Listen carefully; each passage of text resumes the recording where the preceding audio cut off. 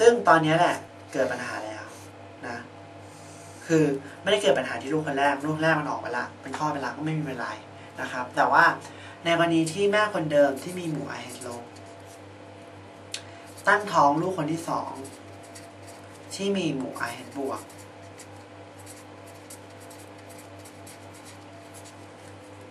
เกิดอะไรขึ้น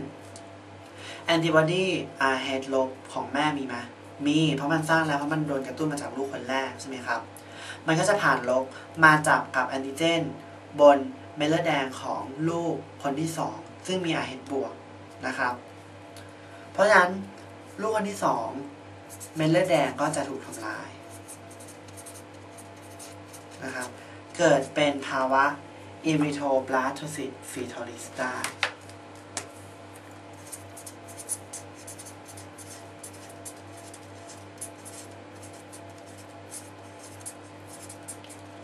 นะครับซึ่งไอ้เจ้าแอนติบอดีที่มันสร้างขึ้นมามันจะอยู่ได้ประมาณ10 กว่าปีนะเพราะฉะนั้นทางที่ดีเนี่ยคนที่มีหมู่ RH ลบไม่ควรจะได้รับการกระตุ้นหรือไม่ควรจะได้รับเลือดจากหมู่ RH บวกเลยด้วยซ้ำไม่ว่าจะเป็นการที่เผอิญผสมกันจากการคลอดหรือว่าการรับเลือดนะครับหมู่ RH ลบก็ควรจะได้รับเลือดจากคนที่มีหมู่ RH ลบด้วยกันเองนะครับแต่เหตุการณ์แบบนี้มันไม่เกิดขึ้นกับหมู่เลือด ABO เพราะว่าแอนติบอดีของหมู่เลือด ABO เนี่ยมันมีขนาดใหญ่กว่าแอนติบอดีของหมู่เลือด RH ทำให้มันผ่านลบไม่ได้ถึงแม้ว่าแม่กับลูกอาจจะมีคนละหมู่เลือดยกตัวอย่างเช่นแม่หมู่เลือด O ลูกหมู่เลือด A แบบเนี้ยแอนติบอดีของแม่ที่มีแอนติบอดี A อยู่ก็ไม่สามารถผ่านรกเข้าไปทำลายเม็ดเลือดแดงของลูกได้นะครับเพราะฉะนั้นหมู่เลือด ABO ก็จะไม่มีปัญหาเหมือนกับหมู่เลือด RH นะครับเพราะฉะนั้นข้อนี้ขอกลับมาที่โจทย์นะครับเขาถามว่าข้อใดที่ทำให้ทารกในครรภ์คนที่2มีอาการเกิด erythroblastosis fetalis ซึ่งจากเมื่อกี้เราเรียนไปแล้วว่าการที่คนที่2มันเกิด erythroblastosis fetalis ได้แม่ก็ต้องมีหมู่ RH ลบแล้วก็เคยคลอดลูกคนแรกที่มีหมู่ RH บวกไปแล้วนะเราต้องดูเงื่อนไขก่อนว่าแม่ต้องเป็นลบลูกคนแรกต้องเป็น RH บวกมันช้อย1กับช้อย2ตัดไปได้เลยนะครับการที่แม่มีหมู่ RH บวกแสดงว่าแม่มีแอนติบอดีได้ปะไม่ได้เลยนะยังไงมันก็ไม่มีอยู่แล้วมันก็เลยจะไม่เข้าผ่านลบไปทำลายแอนติเจนของลูกนะครับส่วนข้อ3แม่มีหมู่เลือด RH ลบทารกคนแรกมีหมู่เลือด RH ลบคนที่2มีหมู่เลือด RH บวกใช่ปะไม่ใช่นะเพราะว่าคนแรกต้องมีหมู่เลือด RH บวกถึงจะทำให้เกิดเงื่อนไขดังกล่าว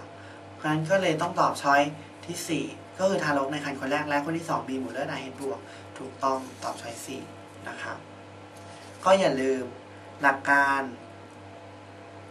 รที่มีแอนติเจนแอนติบอดีของ RH ลบ RH บวกรวมทั้งเงื่อนไขในการสร้างแอนติบอดีของคนที่มีหมู่เลือด RH ลบแล้วก็การให้เลือดโดยพิจารณาหมู่เลือด RH แล้วก็ต้องอย่าลืมว่าแอนติบอดีของ RH ลบสามารถผ่านรกได้นะครับ 8. สัตว์ในข้อใดที่เรียง embryo มีการสร้างถุงอะแลนทอยด์และถุงนี้ทำหน้าที่อะไร 1. กบแลกเปลี่ยนแก๊สกับภายนอก 2. ไก่เก็บสะสมอาหารและของเสียพวกกรดยูริก 3. กบเก็บสะสมอาหารและแลกเปลี่ยนแก๊สหรือ 4. ไก่แลกเปลี่ยนแก๊สและเก็บของเสียพวกกรดยูริกจากข้อนี้นะครับเราก็ต้องรู้ก่อนว่าไอ้เจ้าถุงอะแลนทอยด์ตัวเนี้ยมันคืออะไรนะครับแล้วก็พบในสัตว์ประเภทไหนด้วยนะครับอย่างแรกเลยเนี่ยก็คืออะแลนทอยด์ เราจะพบได้ในสัตว์ประเภทเรปไทล์หรือสัตว์เลื้อยคลานนะครับแล้วก็พบในเอเวียนหรือพวกสัตว์ปีกนะครับและสุดท้ายก็คือพบในแมมมอลซึ่งในเรปไทล์แล้วก็ในเอเวียนเนี่ยอะแลนทอยที่พบมันจะมีขนาดใหญ่นะครับซึ่งมันจะทำหน้าที่2อย่างด้วยกันก็คือใช้ในการแลกเปลี่ยนแก๊ส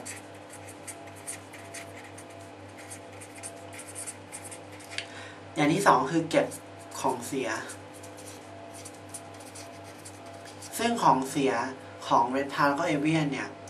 ส่วนใหญ่ก็แล้วก็จะเป็นพวกกรดยูริกนะครับส่วนในกรณีของแมมมอลอะแลนทอยมันจะมีขนาดเล็กนะครับแล้วก็ถามว่าต้องใช้ในการแลกเปลี่ยนแก๊สกับเก็บของเสียหรือเปล่าตรงนี้มันไม่ใช่เพราะว่าในแมมมอลในกรณีที่มันมีรกมันทำหน้าที่2อย่างนี้ให้อยู่แล้วนะครับก็คือทางแลกเปลี่ยนแก๊สแล้วก็สามารถกำจัดของเสียไม่ได้อันนี้ไม่ใช่นะไม่ใช่ทำลายของเสียมันจะทำหน้าที่ก็คือมันไม่ได้ทำหน้าที่เก็บของเสียแต่มันใช้ในการกำจัดของเสียอันนี้คือกรณีลบก็คือเอาของเสียผ่านไปให้แม่แล้วให้แม่ทิ้งอีกทีหนึ่งนะครับเพราะฉะนั้นแมมมอลก็ไม่จำเป็นว่าต้องทำหน้าที่2อันนะครับแต่ว่าอะแลนทอยในแมมมอลมันก็จะมีบทบาทในแง่ของการสร้างเรดบลัดเซลล์หรือเม็ดเลือดแดงนะครับแล้วก็ใช้ในการและสุดท้ายเนี่ยมันจะฝ่อนะครับแล้วมันก็จะกลายเป็นส่วนหนึ่งของกระเพาะปัสสาวะ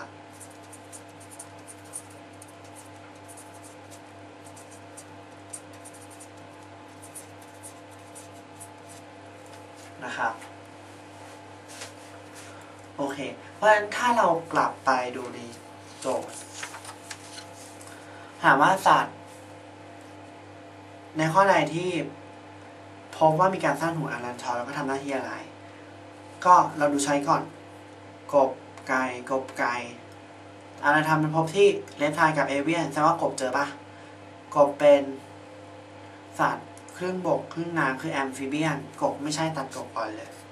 ก็เหลือแต่ไก่แต่อะแลนทอยมันทำหน้าที่แลกเปลี่ยนแก๊สแล้วก็เก็บของเสียพวกกรดยูริกมันก็เลยต้องตอบช้อย4ถูกต้องนะครับช้อย2ไม่ใช่เพราะว่ามันไม่ทำหน้าที่เก็บสะสมอาหารนะครับแล้วอะไรที่ทำหน้าที่เก็บสะสมอาหารมาดูกันนะครับรูปนี้ก็คือรูปเห็นสีเขียวๆป่ะสีเขียวตัวนี้คืออะแลนทอยนะครับเป็นถุงนะแล้วเห็นสีเหลืองตัวนี้อีกถุงหนึ่งสีเหลืองตัวนี้คือยกแสกนะครับวางกันนะโยกแล้วก็วางแล้วก็แสกสีเหลืองตัวนี้ก็เป็นยกแสกด้วยยกแสกต่างหากล่ะที่ใช้ในการเก็บอาหารนะแต่ว่ามันก็ยังมีถุงมากมายเลยที่มันอยู่รอบๆตัวอ่อนถุงพวกนี้เราเรียกรวมกันว่า extra embryonic membranes นะครับ extra embryonic membrane เรามาดูกันสิว่านอกจากอะแลนทอยแล้วก็ยกแสกหรือถุงไข่แดงแล้วมันยังมี extra embryonic membrane อย่างอื่นอะไรบ้างนะครับ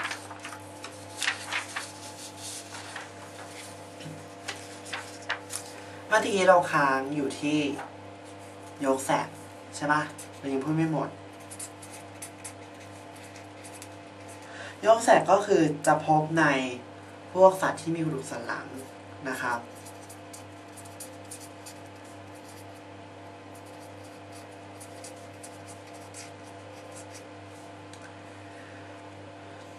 ทั้งหมดเลยนะครับแต่ว่าหน้าที่มันแตกต่างกันนะครับก็คือพวกสัตว์ที่มีกระดูกสันหลัง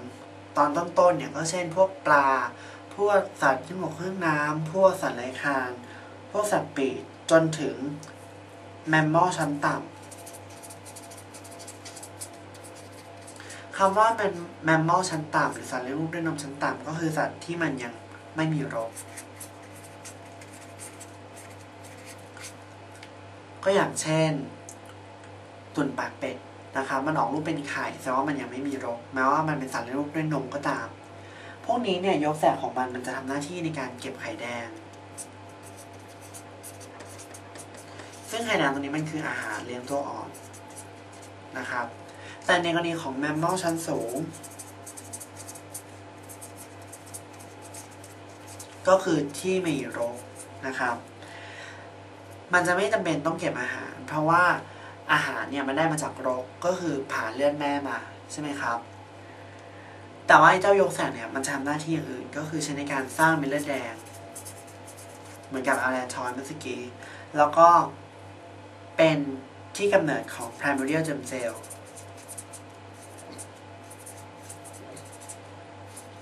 primordial germ cell ก็คือเป็นเซลล์ตั้งต้นที่จะถูก differentiation แล้วก็แบ่งเซลล์ต่อไปจนได้กลายเป็นเซลล์สืบพันธุ์นั่นเองนะครับก็มาจากยกแสก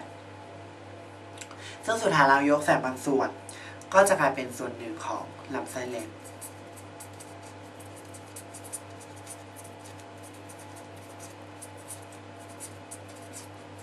นะครับอันนี้คือหน้าที่ของยกแสกต่อมา extra embryonic membrane ชนิดต่อไปก็คือแอนเนียน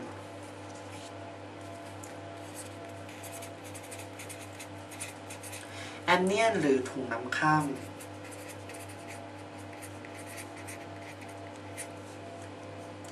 ก็จะพบใน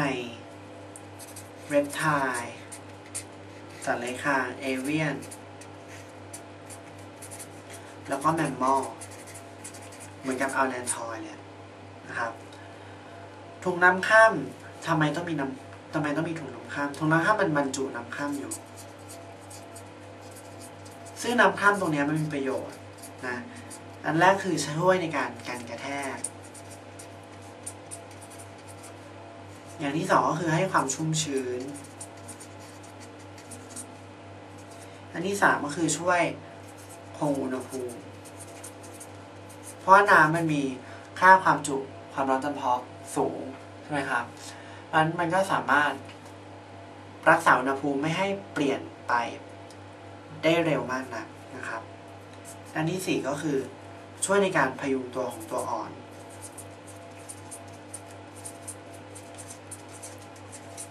เพราะว่าพยุงตัวก็คือตัวอ่อนสามารถลอยตัวอยู่ได้ในน้ำคร่ำนะครับทำให้ไม่มีส่วนใดส่วนหนึ่งที่ของตัวอ่อนที่มันติดหรือว่าแนบชิดกับถุงของแอมเนียนนะครับตัวอ่อนก็สามารถพัฒนาหรือว่าสามารถเจริญเติบโตออกไปได้ทุกทิศทุกทางนะครับไม่จำกัดอยู่ที่ทิศใดทิศหนึ่งนะครับซึ่งรูปถุงอันนี้เป็นอย่างไรถุงอันนี้ก็คือเป็นถุงสีฟ้านะครับที่ล้อมรอบตัวอ่อนไว้เลยนะครับนี่คือแอนเนียนในเรื่องของแมมมอลนี่ก็คือแอนเนียนนะครับมันจะมีโอเคแล้วส่วน extra embryonic อีกชนิดหนึ่งก็คือสายสะดือนะครับ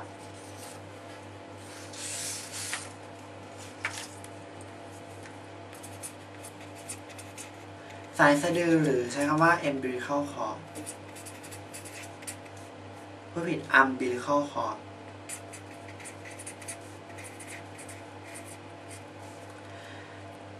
จะพบ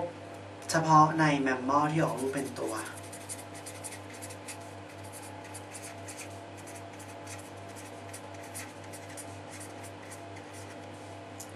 นะครับซึ่งภายในสายสะดือเนี่ยมันจะมีเส้นเลือด2 เส้นนะไม่ใช่2 เส้นดิ2 ชนิดก็คือ umbilical vein เป็นหลอดเลือดดำกับ umbilical artery เป็นหลอดเลือดแดงนะครับ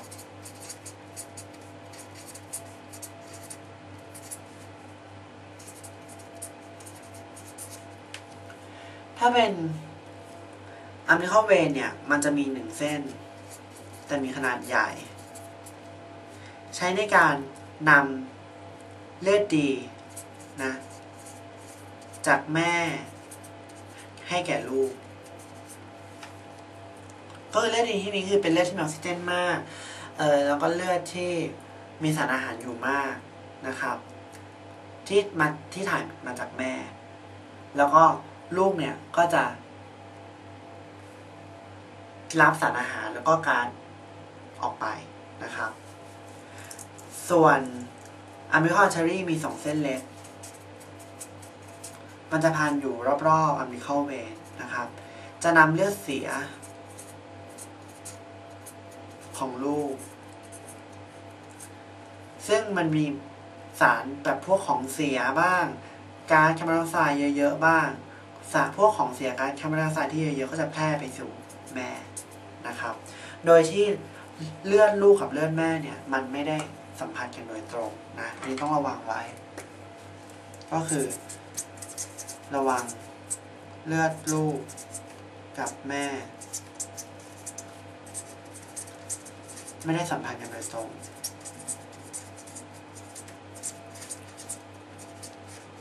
นะครับลักษณะมันเป็นยังไงก็คือสมมติรูปนี้นะสังเกตมันจะมี2ส่วนบริเวณตรงนี้คือรกนี่คือรกนะซึ่งมันจะมีส่วนที่เป็นสีชมพูคือส่วนของลูกหรือ fetal portion of placenta นะส่วนสีเทาๆล้อมรอบตรงนี้ก็คือ marginal portion of placenta เป็นส่วนของแม่ซึ่งมันก็คือ endometrium เป็น endometrium ของคนท้องนะครับและส่วนสังเกตว่ามันจะมีคล้ายๆนิ้วยื่นเข้ามาใน endometrium ตัวนี้เราเรียกว่า chorionic villi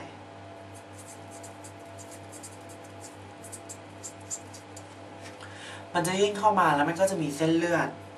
ตามเข้ามาด้วยเป็นหลอดเลือดเล็กๆนะครับทั้งหลอดเลือดแดงแล้วก็หลอดเลือดดำนะครับตรงบริเวณแอ่งตรงนี้สีเหลืองๆตรงนี้ที่ล้อมรอบโคโรนิกเวลาอยู่ตรงนี้มันจะมีเลือดของแม่ขังไว้อยู่นะครับโดยที่ตรงนี้มันก็จะมีโคโรนิกเวลาด้วยใช่ไหมก็จะเกิดการแพร่ของสารอาหารของก๊าซของเสียระหว่างเลือดแม่ที่มาขังอยู่กับเลือดในหลอดเลือดแคปิลารีของลูกที่อยู่ในโคโรนิกเวลานะครับเพราะฉะนั้นเลือดแม่กับเลือดลูกก็จะไม่ผสมกันนะครับโดยที่มี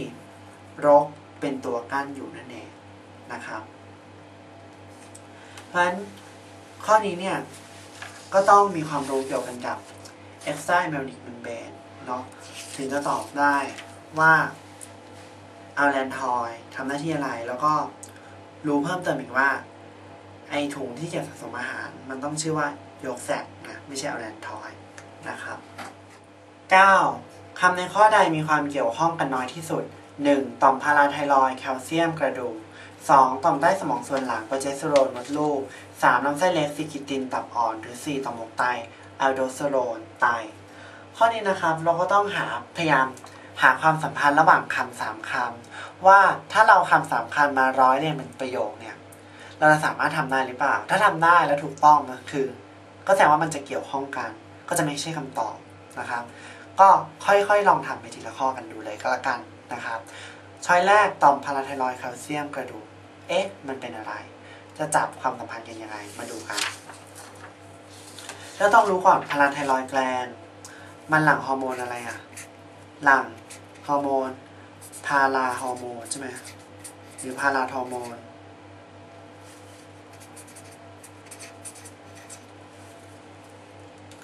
ก็คือพาราฮอร์โมนมันทำหน้าที่อะไรมันทำหน้าที่ในการเพิ่มแคลเซียมในเลือดแล้วมันเพิ่มได้อย่างไรล่ะเพิ่ม3ทางก็คือสลายจากกระดูกสลายแคลเซียมจากกระดูกอันที่2ก็คือเพิ่มการดูดซึมแคลเซียมที่ลำไส้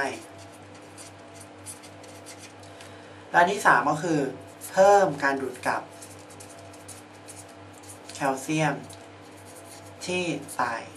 นะครับก็คือบริเวณ renal tubular cell นั่นเองนะครับซึ่ง ในกรณีถ้ามันขาดพาราฮอร์โมนเกิดอะไรขึ้นนะถ้าขาดก็แสดงว่าแคลเซียมในเลือดก็จะมีปริมาณน้อยใช่ไหมครับผลที่ตามมาก็คือ excitability หรือความสามารถในการถูกกระตุ้นของกล้ามเนื้อก็จะมากขึ้นนะ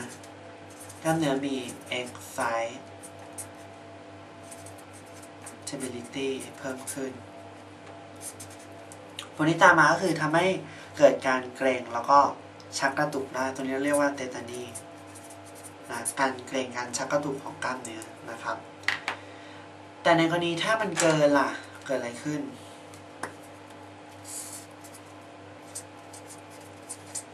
แคลเซียมในเลือดก็จะมีมากเกินไปซึ่งมันก็เกิดมาจากการสลายแคลเซียมจากกระดูกมากเกินไปผลที่ได้ก็คือเกิดอาการกระดูกพรุนหรือ osteoporosis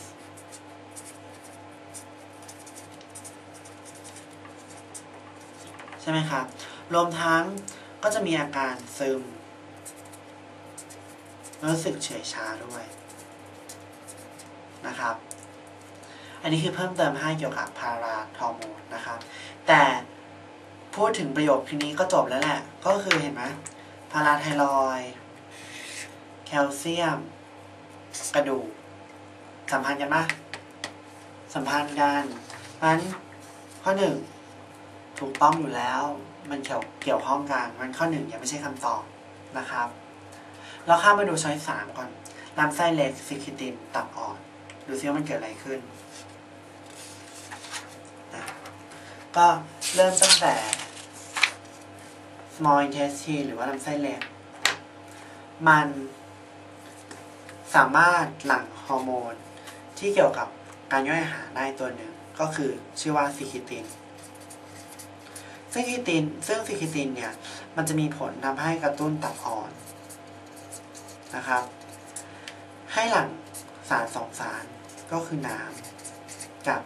โซเดียมไฮโดรเจนคาร์บอเนตนะครับซึ่งโซเดียมไฮโดรเจนคาร์บอเนตเนี่ยมันจะแตกตัวให้กลายเป็นโซเดียมไอออนกับไฮโดรเจนคาร์บอเนตไอออนใช่ไหมครับก็ซึ่งตัวเนี้ยมันจะไปสะเทินโปรตอนหรือสะเทินกรดซึ่งโปรตอนมันมาจากกระเพาะอาหารเพราะกระเพาะมันมีความเป็นกรดอยู่สูงมันก็ต้องเอาตัวนี้ไปสะเทินนะครับจนทำให้ค่าความเป็นกรดหรือ pH เนี่ยเพิ่มมากขึ้นนะครับเพราะว่าเอนไซม์ในลำไส้เล็กซึ่งมันมาทั้งจากตัวลำไส้เล็กเองก็มาจากตัวตับอ่อนนะครับมันจะทำงานได้ดีเมื่อ pH เป็นด่างนะครับมันก็เลยต้องมีโซเดียมไฮโดรเจนคาร์บอเนตออกมานะครับเพื่อทำให้ pH เป็นด่างเหมาะสมแก่การทำงานของเอนไซม์นะครับเพราะฉะนั้นช้อย3เป็นไงครับก็ถูกอยู่แล้วมันมีความสัมพันธ์กันเราก็เลยยังไม่ตอบช้อย3นะครับ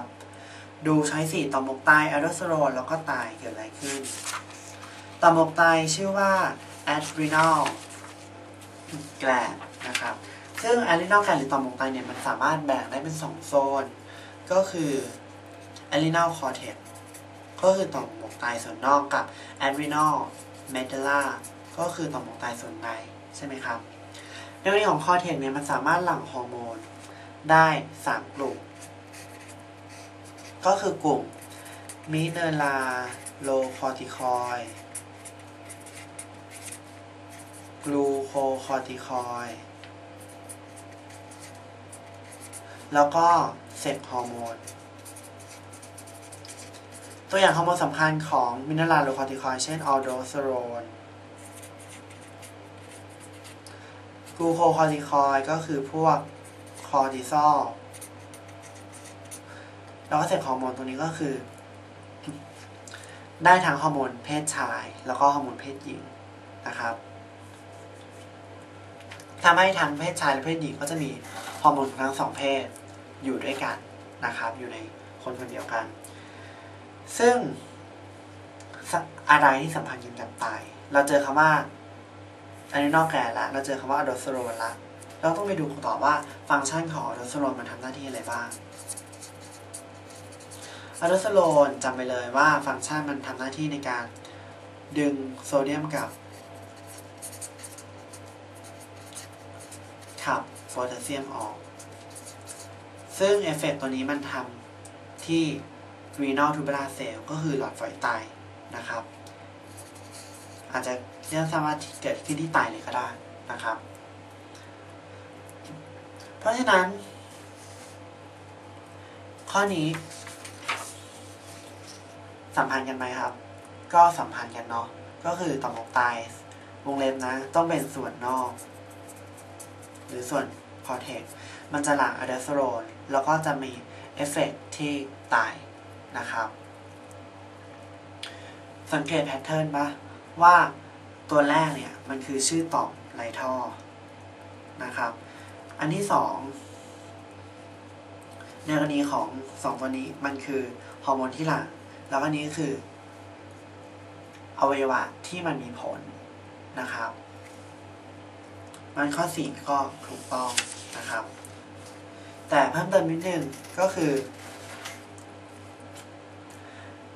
นอกจากคอร์เทกซ์มันหลั่งฮอร์โมนพวกนี้แล้วแต่ในกรณีของอะดรีนาลเมดูล่าเนี่ยมันจะหลั่งพวกนอร์อิพิเนฟรีนแล้วก็อินพิเนฟรีนนะครับซึ่งตัวอะดรีนาลเมดูล่าเองเนี่ยมันทำหน้าที่คล้ายๆกันกับโพสไซนัปติกซิมพาเธติกนิวรอนเพราะว่าตัวมันเองเนี่ยมันไม่มีโพสไซนัปติกซิมพาเธติกนิวรอนนะครับก็คือมันได้รับการกระตุ้นจากพรีไซนัปติกซิมพาเธติกนิวรอนก็คือตรงนั้นมันจะหลั่งอะซิทิลโคเอมากระตุ้นเซลล์ในอะดรีนาลเมดูล่าและเซลล์อะดรีนาลเมดูล่ามันก็ทำหน้าที่เหมือนเป็นโพสไซนัปติกซิมพาเธติกนิวรอนในการสร้างนอร์อิพิเนฟรีนแล้วก็อิพิเนฟรีนเลยนะครับเพราะฉะนั้นก็เหลืออีกเพียงช้อยเดียวที่เรายังไม่ได้พูดถึงก็คือข้อ2ต่อมใต้สมองส่วนหลังโปรเจสเตอโรนแล้วก็มดลูกซึ่งข้อนี้เป็นข้อที่ผิดนะครับเพราะว่าต่อมใต้สมองส่วนหลังหรือโพสเทียร์พิทูทารีมันหลั่งฮอร์โมน2ชนิดก็คือ ADH ย่อมาจากว่า anti diuretic hormone อีกชนิดหนึ่งก็คือออกซิโตซินนะครับกรณีของ ADH เนี่ยมันจะไปกระตุ้น distal convoluted tubule ในไตนะครับให้ดูดน้ำกลับซึ่งมันจะหลั่งตอนที่ร่างกายเราขาดน้ำหรือมีน้ำในเลือดน้อยนะครับส่วนออกซิโตซินมันจะทำหน้าที่ในการกระตุ้น2อย่างอันแรกคือกระตุ้นการบีบตัวของมดลูกอันที่2คือกระตุ้นการหลั่งน้ำนมซึ่ง posterior pituitary ถามว่ามันสร้าง ADH กับออกซิโตซินหรือเปล่ามันไม่ได้สร้างแต่มันเป็นที่เก็บเฉยๆเก็บแล้วก็หลั่งแต่ว่าตัวที่สร้างเนี่ยมันคือนิวรอนในไฮโปทาลัสและตัวนิวรอนเองก็จะส่งเป็นแอกซอนยื่นเข้ามาใน posterior pituitary แล้วก็เก็บไว้นะครับซึ่งมันก็ไม่เกี่ยวอะไรกันกับโปรเจสเตอโรนหรือมดลูกเลยมดลูกอาจจะเกี่ยวนะครับก็คือปิดตัวมดลูกเพราะฉะนั้นถ้าเราจะแก้ข้อนี้ก็ควรจะแก้โปรเจสเตอโรนเป็นอะไรดีครับเป็นออกซิโตซินนะก็คือจะกระตุ้นการบิดตัวของมดลูกหรือไม่ถ้าเรามองอีกแง่มุมหนึ่งเราปิดต่อมใต้สมองส่วนหลังออกก่อนเจอโปรเจสเตอโรนกับมดลูกโปรเจสเตอโรนมันทำหน้าที่ให้มดลูกหนาตัวยิ่งขึ้นใช่ไหมครับก็คือเพิ่มความหนาของชั้นเอนโดเมเทรียมนะครับซึ่งโปรเจสเตอโรนมันหลั่งจากไหนหลั่งมาจากคอปัสลูเทียมของรังไข่ เพราะฉะนั้นอาจจะมองอีกง่ายหนึ่งก็ได้ว่าเปลี่ยนต่อมด้าน2ส่วนหลังให้กลายเป็นคำว่ารังไข่ก็จะแก้ไขถูกต้องได้เพราะฉะนั้นข้อนี้อาจจะมองเป็นรังไข่โปรเจสเตอโรนมดลูกหรือไม่ก็ต่อมใต้สมองออกซิโทซินมดลูกก็ได้นะครับแต่ออกซิโทซินมันไปกระตุ้นชั้นไมโอมิเทียมก็คือชั้นที่เป็นกล้ามเนื้อเรียบของมดลูกนะครับแต่ว่าไอ้เจ้าโปรเจสเตอโรนเนี่ยมันจะไปกระตุ้นชั้นเอนโดเมเทรียมคนละชั้นกันนะครับสมองส่วนในของคนเมื่อถูกทำลายแล้วมีผลทำให้การควบคุมการหายใจผิดปกติ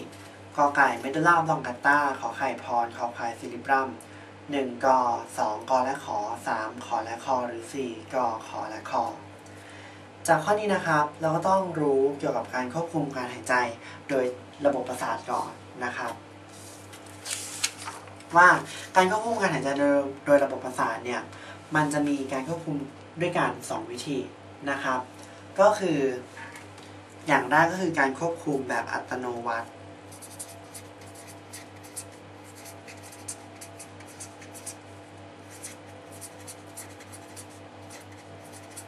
ซึ่งหมายถึงเป็นการควบคุมที่อยู่นอกอำนาจจิตใจก็คือมันก็หายใจไปเองโดยที่เราไม่รู้สึกหรือว่าเราไม่รับรู้ว่าเรากำลังหายใจอยู่นะครับ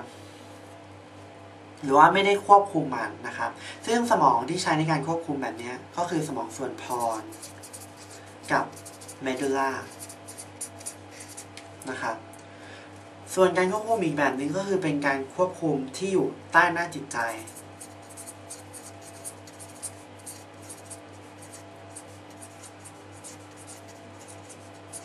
นะครับ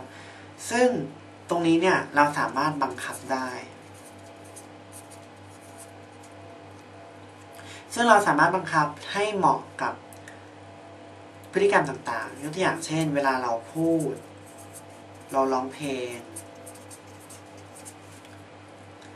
เล่นเครื่องเป่าเป็นแบบพวกทำเป็ดคลุยฟลูตอะไรพวกนี้นะครับรวมทั้ง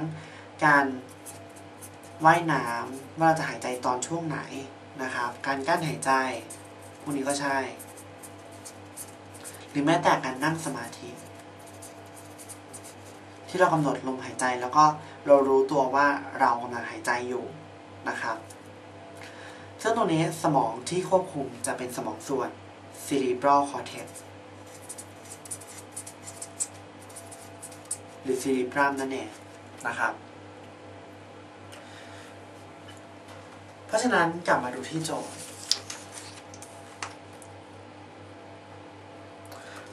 เขาถามว่า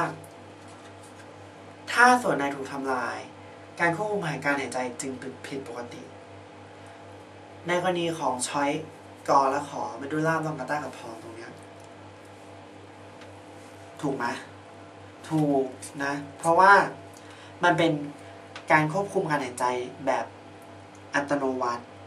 ก็คือยกตัวอย่างเช่นตอนเรานอนแบบนี้เราไม่รู้สึกตัวพรกับเมดูลาก็จะช่วยควบคุมการหายใจได้แต่ในกรณีที่พรกับเมดูลาถูกทำลายนะการหายใจของเรายังปกติอยู่ไหมก็ไม่ปกติละมันหายใจเองไม่ได้มันต้องใช้เครื่องช่วยหายใจแล้วคราวนี้นะครับซึ่งตำแหน่งพรกับเมดูลาอยู่ตรงไหนมาดูรูปกันนะครับตรงนี้คือส่วนของพรแล้วก็เลยลงมาข้างล่างเป็นส่วนของเมดูลาซึ่งทั้งพรแล้วก็ทั้งเมดูลาเนี่ยมันอยู่ในสมองส่วนที่เรียกว่า brain stem หรือก้านสมองซึ่ง brain stem ตรงนี้นอกจากเป็นศูนย์เกี่ยวกับการหายใจแล้วในตัวของเมดูลาบลองกาตาเองเนี่ยมันยังทำหน้าที่เป็นศูนย์เกี่ยวกับการเต้นหัวใจด้วยเพราะฉะนั้นถ้า brain stem เสียถึงแม้ว่าสมองส่วนหนึ่งยังดีอยู่ก็ถือว่าคนคนนั้นได้ตายไปแล้วนะครับเพราะว่าการหายใจกับการเต้นของหัวใจมีความสำคัญถ้าว่ามันเสียมันไม่สามารถกระตุ้นให้เกิดการหายใจหรือการเต้นหัวใจได้เองเนี่ยก็ถือว่าไม่มีชีวิตแล้วนะครับเพราะฉะนั้นกอกับขอใช่แน่ๆนะครับแต่เราดูต่อกันว่าคอใช่หรือเปล่าส่วนคอซิลิบรัม ถ้ามันถูกทำลาย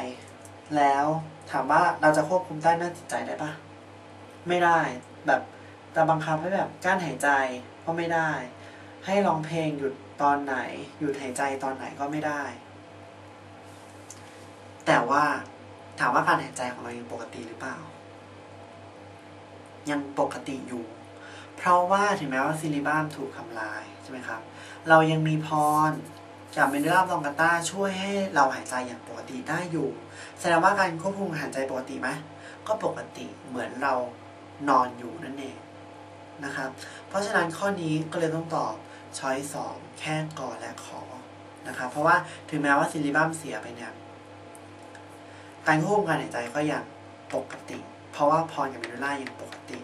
ทำให้เราหายใจได้ปกติอยู่นะครับแต่แค่จะสูญเสียการหายใจที่จะอยู่ใต้บังคับใต้อำนาจจิตใจไปแค่นั้นนะครับมันก็เลยต้องตอบช้อยที่2นะครับม่านตาเป็นส่วนใดของในตาคน1สเครา2เรตินา3โครอยด์หรือ4กล้ามเนื้อยึดเลนส์ข้อนี้นะครับเราก็ต้องรู้เกี่ยวกับการแบ่งชั้นของดวงตากันก่อนนะครับซึ่งดวงตาเนี่ยเราจะแบ่งได้เป็น3ชั้นก็คือสเคราโครอยด์แล้วก็เรตินานะครับจากนอกเข้าไปข้างในเนี่ยก็ขอเขียนตรงนี้เลยก็แล้วกันคือชั้นแรกคือสเคราชั้นที่2คือโครอยด์และชั้นที่สุดคือเรตินานะครับสเคราภาษาอังกฤษก็เป็นแบบนี้นะครับ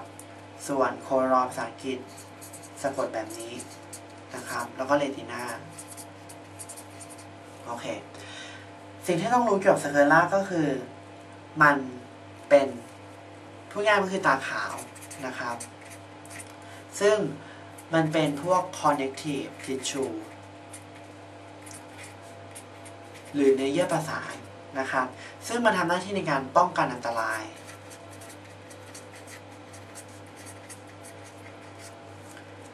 โดยที่ตาขาวที่เราเห็นส่วนใหญ่ทั้งหมดนะครับก็คือเป็นส่วนหนึ่งของสเครานะครับแต่ว่าบริเวณด้านหน้าของสเคราเนี่ยถ้ามันขาวเหมือนตาขาวเป็นไงแสงไม่มีทางเข้าไม่เกิดภาพไม่มองไม่เห็นภาพใช่ไหมครับมันบริเวณด้านหน้าของสเครามันก็ต้องมีการเปลี่ยนแปลงไปนิดนึงเพื่อทำให้มีความใสมากยิ่งขึ้นเพื่อให้แสงผ่านได้บริเวณด้านหน้าดังกล่าวที่มันเปลี่ยนแปลงไปมันก็เปลี่ยนกลายเป็นคอเนียนั่นเองภาษาไทยคือกระจกตานะครับซึ่งมันใสทำให้แสงสามารถเข้ามาได้ภาพก็เป็นประมาณนี้นะชั้นนอกสูตรสีขาวชั้นหนาๆตรงนี้เห็นไหมไล่ไปเรื่อยๆทั้งหมดตรงนี้คือชั้นของสเครานะครับโดยที่บริเวณด้านหน้าของสเคราบริเวณนี้ระบายสีแรงเงาสีแดงไว้แล้วกันบริเวณนี้มันใสรวมทั้งบริเวณนี้ด้วยนะเนี่ยใสซึ่งเราเรียกว่าคอเนียหรือกระจกตานะครับจบชั้นสเครา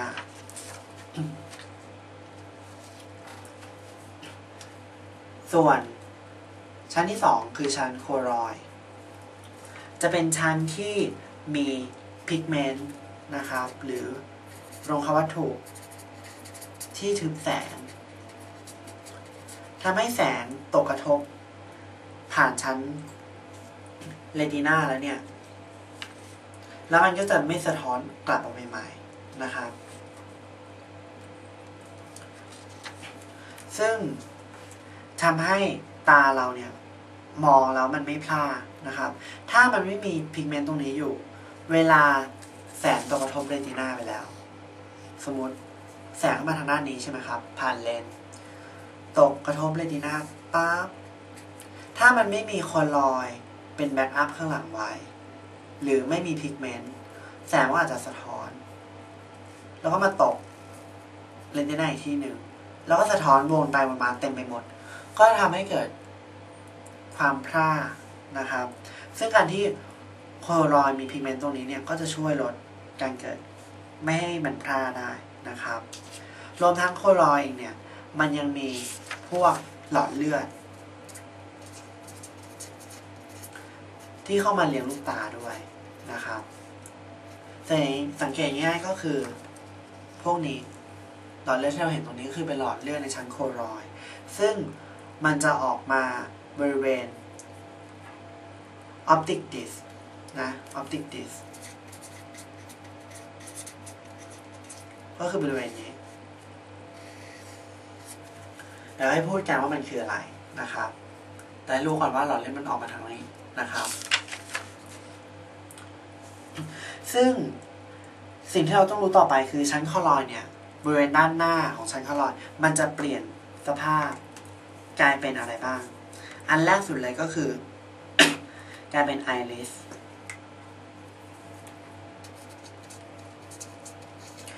คือม่านตา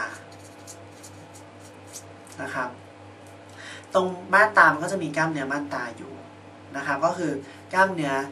ตามรัศมีกับกล้ามเนื้อตามวง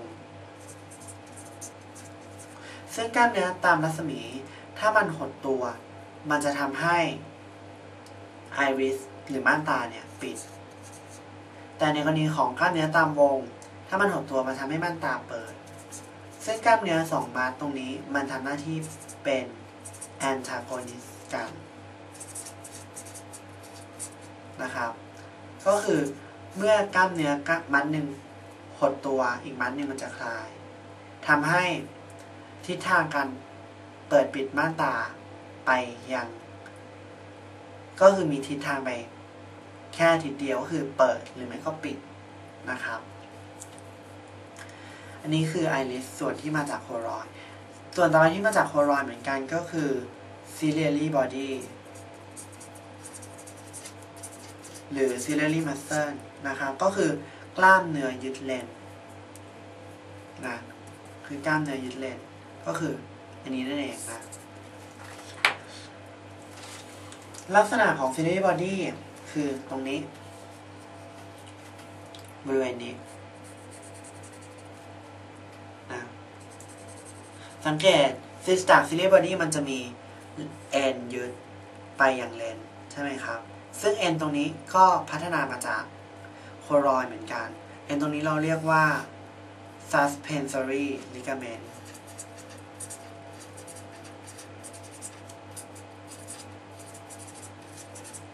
of lens นะครับซึ่งเป็นการทำงานที่สอดคล้องกันระหว่าง3ส่วนก็คือ ciliary body นะ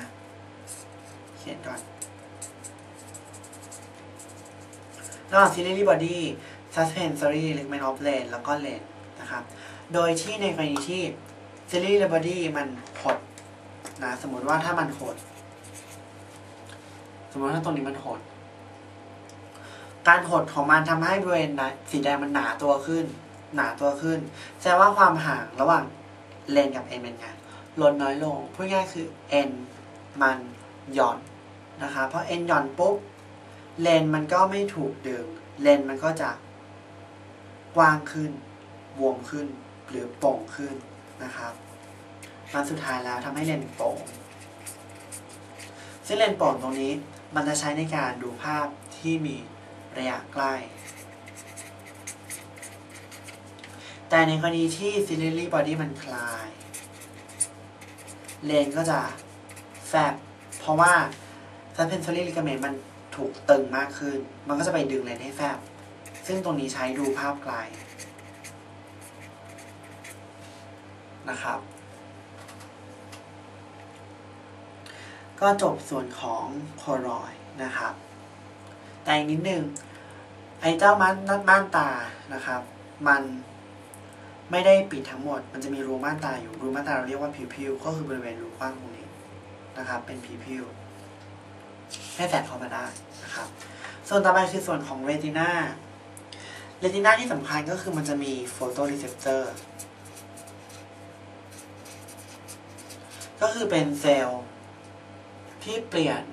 สัญญาณแสงหรือสิ่งกระตุ้นที่เป็นแสงเนี่ยให้กลายเป็นสัญญาณประสาทโฟโตรีเซปเตอร์ที่สำคัญก็คือรอดเซลล์กับโคนเซลล์นะครับ ซึ่งมันก็มีความสามารถในการทำงานแตกต่างกันไปนะครับ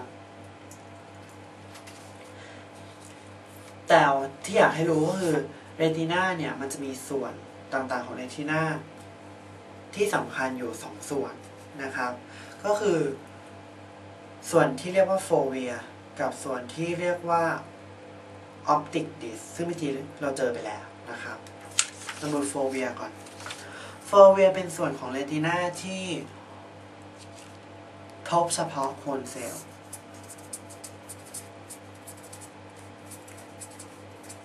ซึ่งโคนเซลล์เป็นเซลล์ที่ใช้ในการรับรายละเอียดภาพ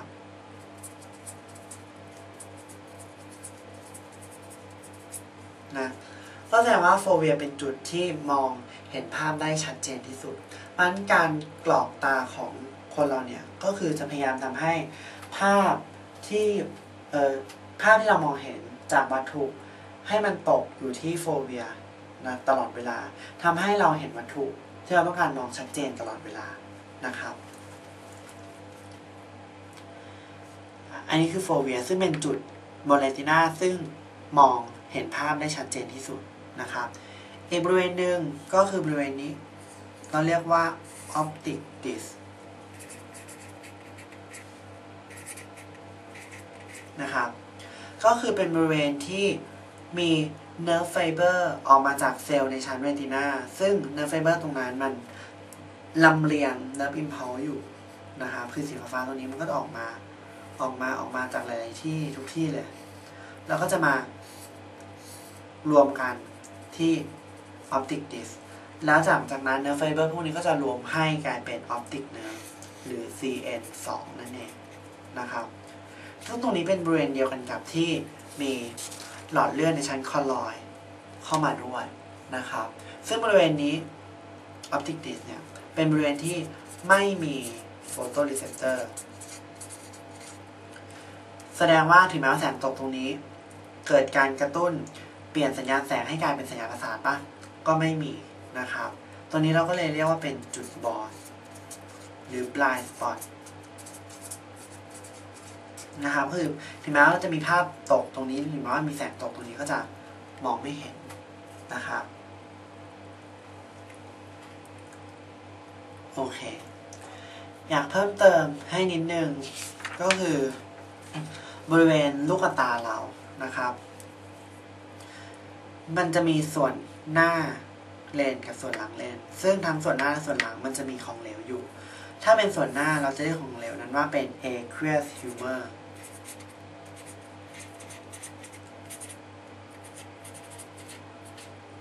นะส่วนหลังเราเรียกว่า vitreous humor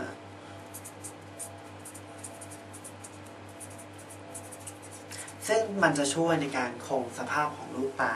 ไม่ให้มันแฟบนะครับซึ่ง aqueous humor เนี่ยมันมีความสำคัญตรงที่ว่ามันกรองได้มาจากหลอดเลือดที่ไปเลี้ยงบริเวณ ciliary body คือตรงนี้นะครับหลังจากนั้นก็จะผ่านช่องออกไปข้างหน้านะครับซึ่งตอนสุดท้ายเนี่ยมันก็จะกรองผ่านช่องหนึ่งเราเรียกว่า canal of Schlemm มันจะผ่าน canal of Schlemm ออกไปแล้วก็กลับสู่เส้นเลือดเวนต่อไปนะครับซึ่งถ้า canal of Schlemm มันมีการอุดตันผลที่ตามมาก็คือ aqueous humor มันก็จะไหลกลับสู่เวนไม่ได้ใช่ไหมครับความดันลูกตาบริเวณนี้ก็จะมากก็ทำให้เกิดเป็นต้อหินนั่นเองต้อหินนะต้อหินซึ่งรูปตรงนี้เมื่อกี้ลืมพูดก็คือเป็นรูปที่ได้มาจาก ormschool หรือเป็นอุปกรณ์ที่ส่องไฟเข้าไปในลูกตาแล้วก็ดูเลนส์มีเลนส์ขยายให้แล้วก็จะเห็นชั้นตรงนี้ก็คือเป็นส่วนของเรตินานะครับก็จะเห็นจุดที่มันเป็นส้มๆตรงนี้แล้วก็มีจุดกึ่งกลางดำๆจุดบริเวณส้มๆที่มันเข้มกว่าส่วนอื่นของเรตินาเราเรียกบริเวณนี้ว่านาคูล่าแล้วก็เรียกจุดที่ดำที่สุดตรงนี้ว่าโฟเวียนะครับส่วนสีเหลืองตรงนี้ที่มีเส้นเลือดออกมาตรงนี้มันก็คือต้องเป็น optic disc นั่นเองนะครับอันนี้คือภาพจริงนะที่เรามองเข้าไปในลูกตามันข้อนี้เขาถามว่าม่านตาหรือไอริสเป็นส่วนไหนของในตาคนก็เลยต้องตอบช้อยที่3เป็นส่วนของคอรอยนั่นเองนะครับเพราะฉะนั้นเรื่องตาตรงนี้ก็ต้องจำว่ามันมีชั้นอะไรบ้างและแต่ละชั้นมีความสำคัญอย่างไรบ้างแล้วก็แต่ละชั้นมันให้ส่วนอื่นๆอะไรบ้างเช่นสเคอร่าก็ให้คอเนียแบบเนี้ยคอรอยก็จะให้พวกไอริสซิลิบอดี้รวมทั้งพวก suspensory ligament ด้วยนะครับ 2. แผนภาพกระบวนการสลายอาหารระดับเซลล์นะครับก็จะมีฝั่งเป็น3คอลัมน์คือโปรตีนคาร์โบไฮเดรตแล้วก็ลิปิดนะครับโปรตีนมันก็จะให้ออกมาเป็นตัวคอควายหลังจากนั้นก็จะเข้าสู่ไกลโคไลซิสอะซิทิลโคเอนไซม์เอแล้วก็วัฏจักรเคปส่วนลิปิดก็จะแตกให้เป็นกรและขอซึ่งกรมันจะเข้าไกลโคไลซิสส่วนขอมันจะเข้าอะซิทิลโคเอนนะครับเขาถามว่ากขอและคอคืออะไรตามลำดับ 1. กรดไขมันกลีเซอรอล NH2 ลบ 2. กรดไขมันกลีเซอรอล NH3 3. กลีเซอรอลกรดไขมัน NH2 ลบหรือ 4. กลีเซอรอลกรดไขมัน NH3 จากข้อนี้นะครับเราก็ต้องรู้ก่อนว่านอกจากสารที่เป็นพวกคาร์โบไฮเดรตนะครับซึ่งหลักของเราคือกลูโคสใช่ไหมครับนอกจากกลูโคสมันจะสลายให้เป็นพลังงานออกมาได้แล้วเนี่ยสารอาหารประเภทอื่นๆไม่ว่าจะเป็นพวกโปรตีนหรือพวกลิปิด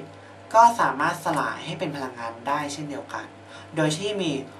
วัฏจักรของกลูโคสหรือว่าสิ่งที่เราเคยเรียนมาก่อนหน้านี้เป็นแกนกลางไม่ว่าจะเป็นไกลโคไลซิสอะซิทิลโคเอนไซม์ A formation หรือว่าวัฏจักรเครปนะครับซึ่งไอ้เจ้าโปรตีนแล้วก็ลิปิดตรงนี้มันก็ต้องพยายามปรับเปลี่ยนรูปหน้าตาของมันให้มีหน้าตาคล้ายกันกับสารที่อยู่ในกระบวนการไกลโคไลซิสหรือสารตัวกลางของวัฏจักรเครปหรือแม้แต่ตัวอะซิทิลโคเอนไซม์ A ก็ตามนะครับก็มาดูกันว่ามันมีกระบวนการเปลี่ยนแปลงพวกโปรตีนแล้วก็ลิปิดอย่างไรบ้างนะครับในกรณีของโปรตีนเนี่ยมันจะมีสิ่งที่ไม่เหมือนกับคาร์โบไฮเดรตอย่างหนึ่งก็คือมันมีหมู่อะมิโนด้วยใช่ไหมครับตรงนี้คือ NH3 นะอาจจะมองไม่ชัด NH3 บวกอยู่คือปกติโปรตีนมันมีสูตรก็คือ CRH แล้วก็ด้านหนึ่งต่อหมู่อะมิโนอีกด้านหนึ่งต่อหมู่คาร์บอกซีใช่ไหมครับแต่ว่าในกรณีที่มันอยู่ในน้ำแล้วเกิดการแตกตัวนะครับไอ้เจ้าโปรตอนตรงนี้มันก็จะแตกตัวออกมาแล้วก็ไปจับกับหมู่อะมิโนตัวนี้ทำให้เกิดกลายเป็น NH3 แล้วก็มีประจุบวกตัวนี้เพิ่มเข้ามา CRH แล้วก็ COO ลบก็เหมือนกับภาพนี้นะครับซึ่งในเมื่อโปรตีนเรามีปัญหาตรงที่ว่ามันมีหมู่อะมิโนนอกเหนือจากสารพวกมันไม่เหมือนกับพวกกลูโคสหรือว่าคาร์โบไฮเดรตที่มันไม่มีหมู่อะมิโน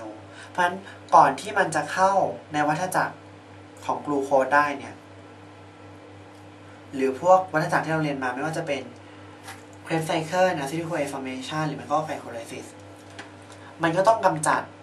หมู่อะมิโนออกไปก่อนนะครับซึ่งวิธีการกำจัดหมู่อะมิโนเราเรียกว่า deamination นะครับ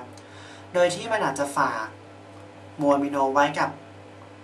สารอีกตัวหนึ่งในที่นี้คืออัลฟาคีโตกูตาเรตนะครับโดยที่มันจะให้อะมิโนแก่อัลฟาคีโตกูตาเรตและตัวอัลฟาคีโตกูตาเรตก็เปลี่ยนเป็นกลูตาเมตนะครับก็คือย้ายหมู่อะมิโนจากตรงนี้มาอยู่ที่ตรงนี้โอเคส่วนแล้วตัวมันเองเนี่ยหมู่อะมิโนออกไปปุ๊บมันก็จะกลายเป็นอัลฟาคีโตแอซิดแทนและอัลฟาคีโตแอซิดตัวนี้ก็อาจจะเข้าวัฏจักรอื่นๆต่อไปที่ใช้ในการสลายอาหารนะครับประเด็นต่อมาก็คือจะอยู่ที่ตัวกลูตาเมตนี่แหละแต่กลูตาเมตมันโชคดีนิดนึงที่ว่ามันสามารถถีบ หมู่อะมิโนออกไปโดยที่ไม่ต้องไปพึ่งตัวอื่นให้มารับแทนเลยนะครับซึ่งตรงนี้ก็ต้องใช้ NAD บวกกับน้ำเข้ามาช่วยแล้วเราก็ได้เป็นแอมโมเนียมออกมานะครับ NH4 บวกซึ่งแอมโมเนียมหรือที่นี้มันก็คือแอมโมเนียนั่นแหละนะครับแค่มันแตกตัวลงน้ำมันมีประจุบวกเข้าไปมันมีโปรตอนเข้าไปจับเพิ่มก็เลยกลายเป็นแอมโมเนียมนะครับจริงๆแล้วมันก็คือแอมโมเนียนะและสุดท้ายมันได้อัลฟาคีโตกลูตาเรตซึ่งอัลฟาคีโตกลูตาเรตตรงนี้ก็สามารถเข้าสู่วัฏจักรเครบได้ไปสลายพลังงานต่อไปนะครับเพราะฉะนั้นจากแผนภาพตรงนี้โปรตีนมันก็ต้องกำจัดส่วนที่เกะกะไปก่อนในที่นี้ก็คือหมู่อะมิโนซึ่งเวลากำจัดหมู่อะมิโนออกไปแล้วสุดท้ายเราก็จะได้เป็นแอมโมเนียหรือไม่ก็แอมโมเนียมนะครับมันช้อยที่น่าจะเป็นไปได้ตอนนี้ก็คือช้อย2แล้วก็ช้อย4นะครับเราก็ไปดูต่อนะว่าในกรณีของลิปิดหรือไขมันเนี่ยมันจะเข้าวัฏจักรของกลูโคสอย่างไรนะครับถ้าเราย้อนกลับไปไขมันหรือลิปิดเนี่ยมันเกิดจากกรดไขมันรวมตัวกับกลีเซอรอลนะครับซึ่งการเปลี่ยนลิปิดเป็นกรดไขมันกับกลีเซอรอลตรงนี้ก็ต้องใช้น้ำย่อยคือไลเปสใช่ไหมครับผ่านการย่อยอาหารซึ่งไม่กอก็ขอแหละที่ต้องเป็นลิปิดที่ต้องเป็นผู้ผิดครับที่ต้องเป็นกลีเซอรอลหรือไม่ก็แฟตตี้แอซิดนะครับแล้วก็มาดูกันว่าในกรณีของถ้ามันเป็นกลีเซอรอลนะครับกลีเซอรอลมันสามารถเข้าสู่วัฏจักรของไม่ใช่วัฏจักรกลีเซอรอลมันสามารถเข้าสู่กระบวนการไกลโคไลซิสได้นะครับโดยที่กลีเซอรอลมันจะสามารถถูกเปลี่ยนเป็นน้ำตาล G3P นะครับหรือกลีเซอรอลดีไฮด์3ฟอสเฟตได้แล้วมันก็จะเข้าสู่ไกลโคไลซิสเพราะฉะนั้นกอไก่เนี่ยก็ต้องเป็นกลีเซอรอลส่วนขอไข่ตรงนี้ก็น่าจะเป็นแฟตตี้แอซิดซึ่งจริงๆด้วยเพราะว่าแฟตตี้แอซิดมันจะผ่านกระบวนการหนึ่งเราเรียกว่าเบต้าออกซิเดชันก็คือตามรูปนี้นะครับเราเรียกว่าเบต้าออกซิเดชันก็คือจากแฟตตี้แอซิดสายยาวๆมันจะถูกกระตุ้นโดยการเติมโคเอนไซม์ A เข้าไปก่อนนะครับแล้วหลังจากนั้นก็จะผ่านขั้นตอนในการเปลี่ยนพันธะด้านหนึ่งที่มีติดโคเอนไซม์ A อยู่เนี่ยให้หลุดออกมากลายเป็นอะเซทิลโคเอในที่สุดนะครับซึ่งกระบวนการนี้เกิดขึ้นที่ไมโตคอนเดรียเราเรียกกระบวนการนี้ว่าเบต้าออกซิเดชันซึ่งผลลัพธ์ที่ได้เนี่ยก็คือจะเป็นพวก FADH2 แล้วก็ NADH บวก H บวกซึ่งตัวนี้สามารถนำไปให้พลังงานในช่วง ETC ได้นะครับเพราะฉะนั้นขอก็เลยต้องเป็นแฟตตี้แอซิดผ่านเบต้าออกซิเดชันนะจนได้กลายเป็นอะซิทิลโคเอนไซม์ A แล้วจะเข้าสู่วัฏจักรเครบต่อไปนะครับเพราะฉะนั้นข้อนี้ก็คือกลีเซอรอลขอก็คือกรดไขมันส่วนขอคือแอมโมเนียก็เลยต้องตอบช้อยที่4นะครับ